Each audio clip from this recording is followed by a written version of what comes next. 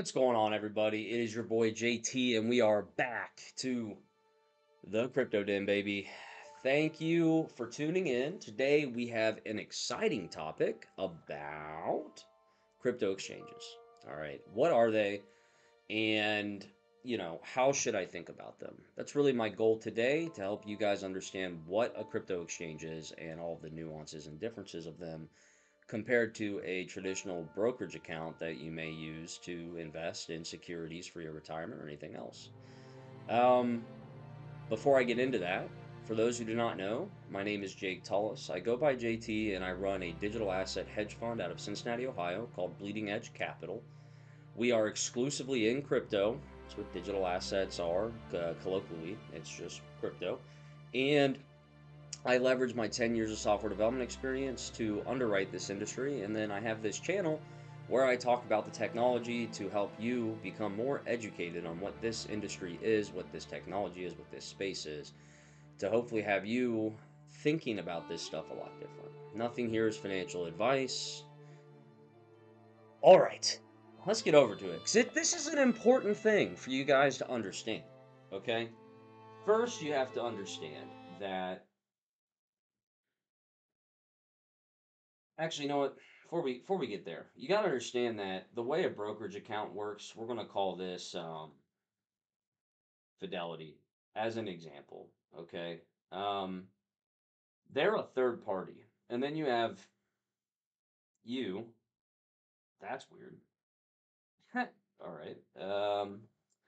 We'll make a person this. So there's you, and then you have the asset you want over here.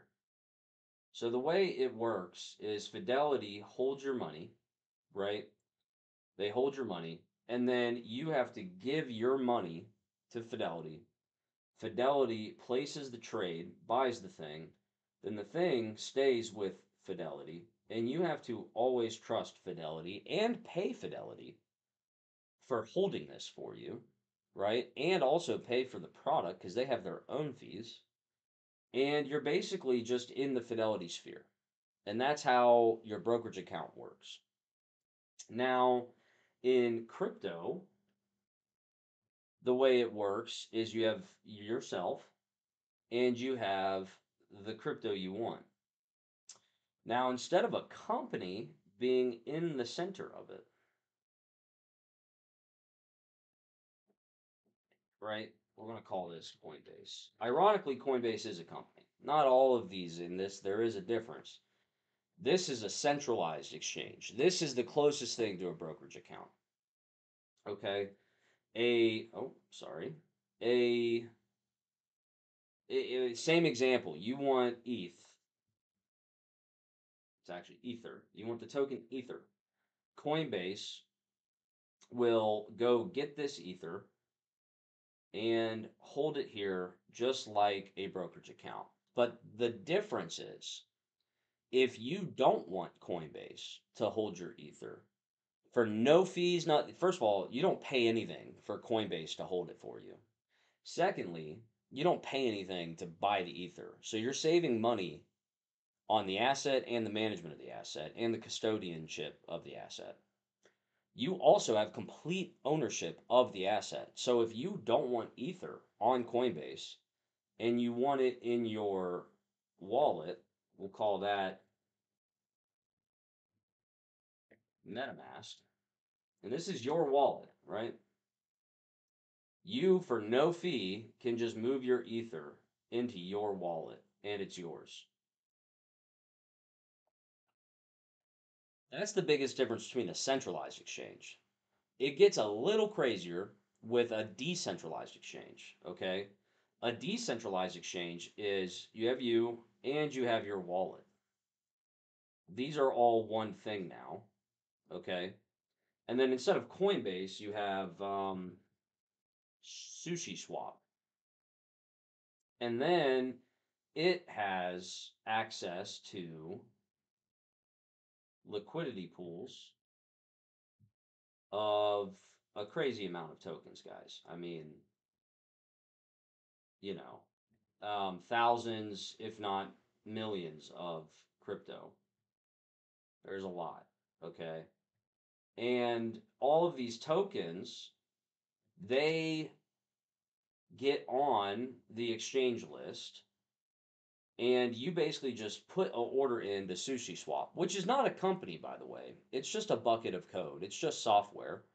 You say I want $100 of Solana, let's say, and then it goes to all of these different pools of tokens. Okay. So they're just all over the world. Okay. And it'll go find the best price for your order and then get it. Once you get the Solana from whichever liquidity pool is out there, wherever the tokens are, it just grabs it and then it puts it in your wallet. And you custody everything without needing to trust a soul. No human looked at this order. It's super, super helpful. Okay. Now, that's the principal difference between a brokerage account, a centralized exchange, and a decentralized exchange. I actually covered that well. I mean, you can get tons of content out there about that. Now, these are also my things. I don't officially recommend stuff, but generally speaking, I do think this is a very um, accurate representation of all the different centralized exchanges out there. And Coinbase is at the top because it's a public company. It's in the United States. They also are the chief custodian of all the institutions. So when BlackRock wants or launched their Biddle fund, if you follow me, you'll know what I'm talking about. They basically bought a bunch of treasuries, put it up in a wallet, and then issued a stable coin that they distribute the yield from the T-bills to. And that means if you put a 10 grand into the Biddle fund, you'll always have $10,000, but you'll also be getting deposited whatever your interest rate is on the bonds in stable coins. They'll just send you USDC directly to you. And all of that, if you didn't understand it, the point I'm making is BlackRock, the largest asset manager in the world, decides to keep all of the tokens, all of that activity, your Ether, your stable coins, everything that works inside of that bucket that is the Biddle token is all on Coinbase. So like the biggest boys in the world use Coinbase, and it's a public company and it's in America. I do think it's one of the best centralized exchanges out there. Brian Armstrong is an OG. He's the founder. He's been in this space 10 years. It's been open since 2014. A good second runner, I don't even think it's on that list, is Bitstamp. Um, I've been a long time user of Bitstamp. They've been around, I think, 11 years. They're out of Europe. And they just got bought by Robinhood, which is another public US company. And then probably Kraken after that. They've been around just as long. They have this probably the safest thing out there as well. They're all very safe, but you know, all around, it's just like picking between Franklin Templeton, Schwab, Fidelity. It's the same thing. The really important thing to understand though is they don't take fees and they own your stuff. You don't own anything.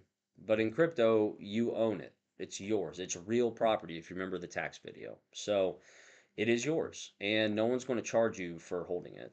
And there's costs there. I guess there's pros and cons to that, but overall, crypto is about sovereignty and self custody and taking your financial life into your own hands. And this technology is the first time we ever really could. We don't need trusted third parties anymore.